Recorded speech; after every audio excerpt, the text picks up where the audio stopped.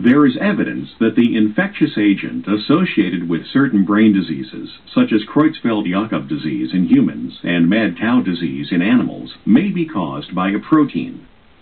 The infectious agent has been called a prion, for proteinaceous infectious particle.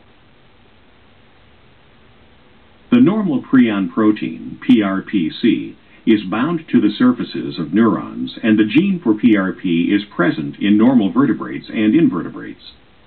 Presumably, the normal prion protein, PRPC, can be altered, and the altered prion protein, PRPSC, SC meaning scrapie associated, becomes misfolded and takes on a different conformation. Many researchers believe that the infective agent is this alternative protein conformation. It is believed that when PRPSC enters a normal brain, it binds to the normal cellular PRP, PRPC, and induces it to fold into the abnormal conformation. The newly produced PRPSC molecule may then convert more normal PRPC proteins into the abnormal PRPSC form.